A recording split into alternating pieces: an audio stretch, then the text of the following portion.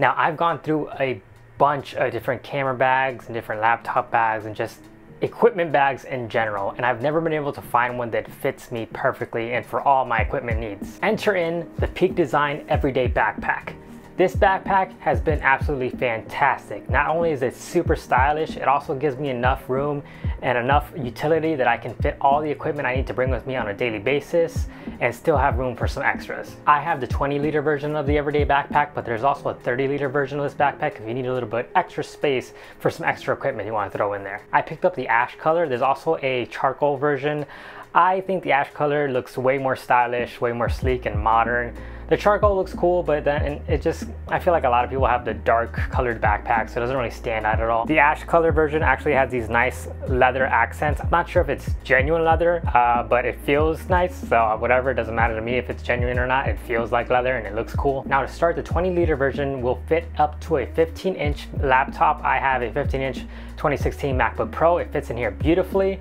It does fit a little bit snug sometimes, especially when I have all my camera equipment and my Nintendo Switch and things in there, especially because I have a hard shell case around my laptop, so it's a bit tough to get it in and out. It fits perfectly fine, it's just a bit snug, so I may switch over to a skin and get rid of the hard shell case eventually. But sticking with that back laptop compartment, there is actually a dedicated tablet sleeve, so you can fit your iPad Pro 10.5 inch in there. Personally, I just keep my Nintendo Switch in there without the Joy-Cons attached. And then there's also a shallow pocket for extra accessories. I have my charger and headphones in there, along with a few dongles for my MacBook Pro. Now before we dive into the main compartment of this backpack, let's go over the exterior a bit more. On both sides of the backpack, there's actually these pockets with elastic bands to keep them nice and compressed when they're not in use. But when you do want to use them, they can stretch out easily and fit things like a water bottle. You can actually put one of your tripod legs in it and then tie it down using these black straps that are located inside these pockets. And these black straps can be attached to these black loops that are located all around the backpack, so you can tie things down like a tripod, a drone, whatever you need. There's actually a hidden compartment at the very bottom of the backpack that actually has extra black straps, so you can attach things to the very bottom of the backpack. So if you need to carry things that are a bit too bulky to fit inside the bag, you can easily carry them outside of the bag just using these straps to tie them down. The outside of the bag is also water resistant, so if you're caught in the rain, don't worry, all your equipment, all your gear is going to be perfectly fine. You don't have to worry about any of that. It's not going to get inside of the bag. Now jumping into the main compartment of the bag, it actually can be accessed from either the left side, the right side, or the very top. You have 3 access points to get into the center, and once you get into the center, it's basically just a big empty hole. You do have these removable tri-fold shelves inside the bag, and you can rearrange these however you want to. I just kind of left them at the default how they came with the bag. Just left them as 3 shelves, and this is perfect for carrying camera equipment, but you can also fill in whatever other gear you need. If you're carrying a lot of random crap for hiking, you can fit that in there. And if you just need a big empty space to fit a bunch of random crap in, you can take all the shelves out and just have that big empty void. What's really cool about the top opening to the main compartment is it has a magnetic latch system, and to open the top access point of the bag, you actually have to pull down and away on these magnetic latches, and it's kind of really satisfying to use. Actually, it's really intuitive, but it may not be the most secure thing ever. It's really easy to open, so if you're out just traveling somewhere, someone could probably potentially access the inside of your bag and take some stuff. But when you're done rummaging through the bag, you can actually just flip the lid down and the magnets will pull it back together and shut. Oh, and there's also a little compartment inside the main flap that you actually can fit your passport and some other random documents that you need to keep secure.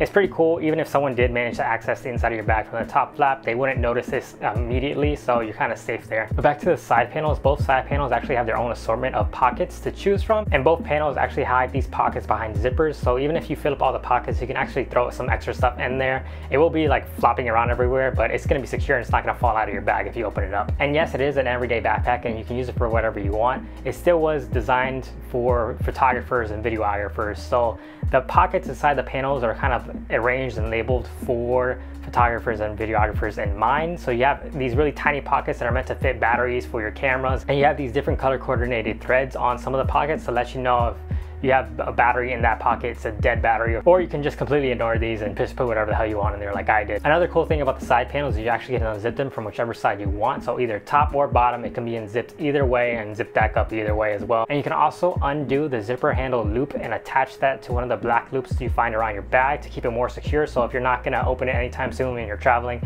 no one can easily just unzip your bag while you're not paying attention. Now you have a few different options for carrying the bag. There are 3 different handles, one on the top and 2 on the sides. You also have have the dedicated backpack straps, and these straps are pretty comfortable. They're not the most comfortable backpack straps I've ever used.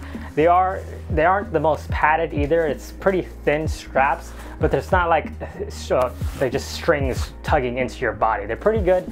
I like them. They feel nice. They feel solid too. Like they don't bend too easily, which is I kind of like. I prefer that, so they don't feel flimsy. It doesn't feel like it's gonna rip easily as well. They also have the swiveling arm in the back. I'll show you that right now. It's a swiveling arm to let you kind of like let the backpack form to your body a bit better, so it's more comfortable to wear. And if you don't have the backpack fully filled and maxed out, it's not that heavy at all. It's not really a problem at all. So if I just had my camera equipment and my Nintendo Switch in here, it's not an issue.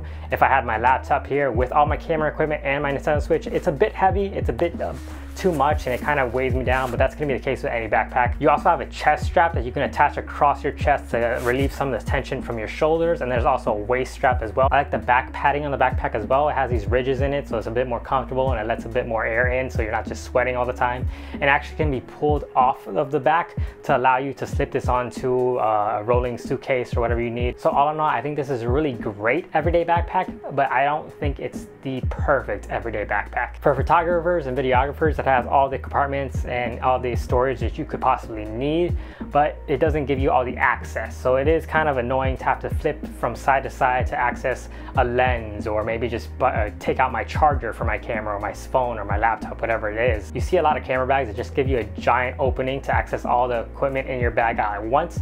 And while that isn't the most sexy way to do it, it's not the nicest looking, it is functional, extremely functional, because you can easily just get any piece of equipment you need without having to switch your bag around a bunch of times just to find that one piece of equipment you're looking for. As just a general laptop bag, it's actually pretty great. I love that back laptop compartment. Most of the time I'm just messing around with that to do my video editing. I just take my laptop out, get my charger, get my headphones, and I'm good to go. And if you're gonna use this bag for just general travel purposes, I think once you take out all the shelves in there and you just use the main flap and never really use the side panels, it should be perfect. It should function just like every other backpack out there. But I will say this bag is extremely pricey, so if you're on a tight budget, maybe look elsewhere. This bag comes in about $260 for the 21 liter version. I think the 31 liter version is like 280, 290 bucks, I don't know. If you are a student though, I will say go to bnhphoto.com. You can pick up this bag for 230 bucks like I did if you sign up for their B&H student account, and it's really easy to sign up. You just have to provide a student email address. It's not much of an issue if you are a student. But if you are a photographer, if you are a videographer, or if you're just a gadget lover in general, this bag is pretty awesome. It's extremely stylish. That's why I love it. I really want to pick it up. I didn't want to get just some generic camera or equipment bag out there because they all look kind of ugly for the most part. There are some high-end brands, but they don't offer a lot of functionality or a lot of comfort, which this bag I think definitely does. So that's my review. Let me know what you think of this bag if you have it, or if you're thinking about picking it up, let me know what you're looking forward to using it with. And feel free to subscribe if you like the video. I'd appreciate it. That'd be awesome. I'd be really happy about that. That'd make my day. So that's cool. You can do that today. But as always, my name is Joshua Jomios. Stay sexy, and I'll see you sometime.